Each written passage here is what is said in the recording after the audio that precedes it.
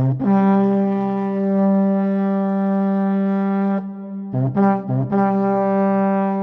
y'all, IRIX Guy here, and I wanted to answer actually a question that came from a few fans, and they're like, hey man, I've noticed in a lot of your more recent videos that you're often standing beside a tree when you do your video. I'm just making sure there aren't snakes around, that's what I'm looking around for.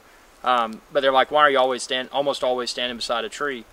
And that has to do with manual focus, because when I'm using this lens to achieve these video results, I'm focusing on the tree, and then I'm an equal distance from the camera's lens.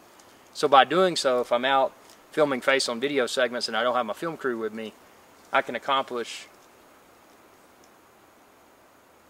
There's a snake in the tree.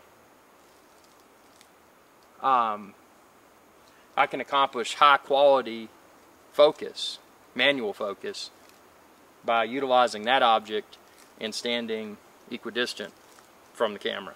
So that's why I do it. And you can check the link within this video's description to find the gear that I'm using for this video.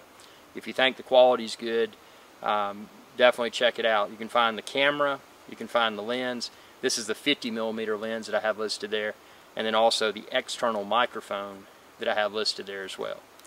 So thanks for watching, and be sure to subscribe, youtube.com/IRIX Guy. Y'all have a good day. Hey y'all, IRIX Guy here. Please subscribe if you haven't already. It's youtube.com/IRIX Guy, and share this video and any of my videos with others. Thanks for watching, and y'all have a good day.